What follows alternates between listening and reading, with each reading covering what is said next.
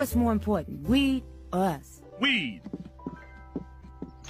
Man, he didn't even think about it. Dude, I think my girlfriend's really mad at me. Wait, why? I don't know. She's just been giving me angry looks all day. Ask her what's wrong.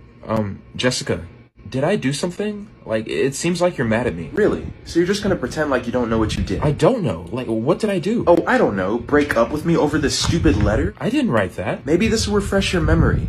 Dear Jessica, I know we've been together for a while, but I think we should end. As in, right now. If I could end us yesterday, I would, but I can't go back in time, so I'll do it right now.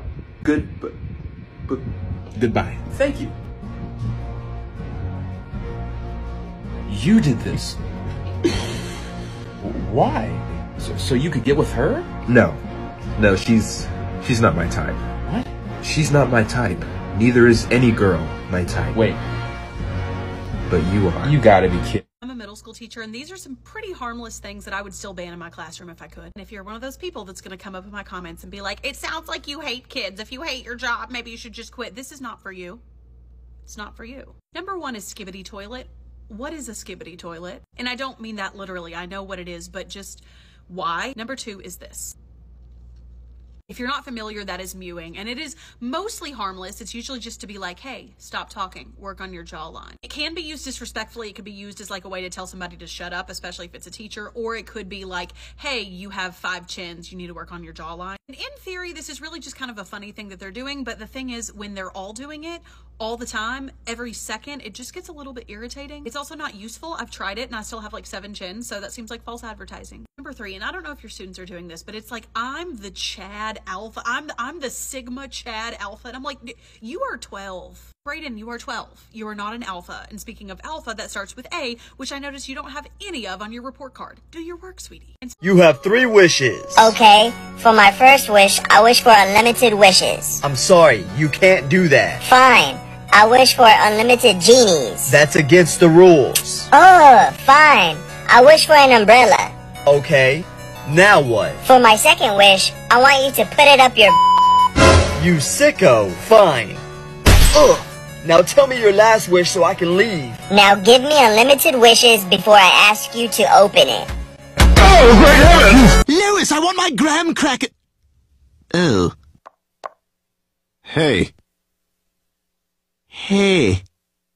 You playing a little dress up?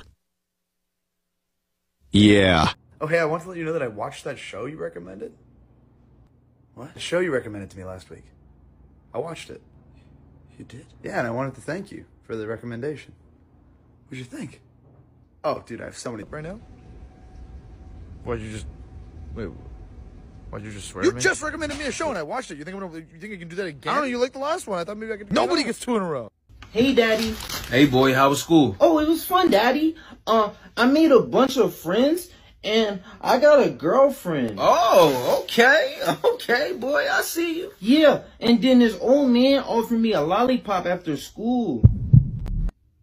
What? Yeah, I was walking home by myself, and then this old man asked me did I want to try his lollipop. Boy, please tell me you didn't take that damn lollipop. Oh, no, Daddy. After a few licks, I realized it wasn't a lollipop to begin with. Okay, good, boy. For a second there, hold on, wait, you did what? Yeah, Daddy, it even tastes like or look like a lollipop, so I just told him to keep it.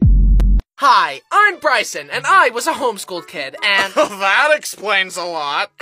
How did I not see it earlier? See? Told ya.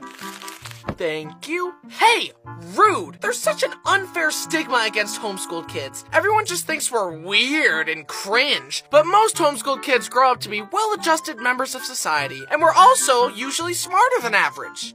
Usually. Weird homeschooled kid is a reductionist stereotype that puts people like me in little boxes. You did pick the right box, though, I will admit. Looks like I do fit the stereotype there. Add it to the list right under dumb blonde. I was homeschooled until the 6th grade, and in all honesty, it was a great fit for me. According to this personality test I took, I am 96% introverted, so the calm of my home was a much better learning environment for me. My mom even had me try public elementary school, and I really didn't like it. Large crowds of people just inflict psychic damage on me or something.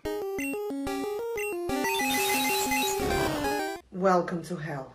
Yo, meet your roommate. Mary from college, but she was a great roommate. She always did the dishes. She paid all the bills. Sorry, to be clear, Mary is the one being punished. Not her. Please take me to the acid pool.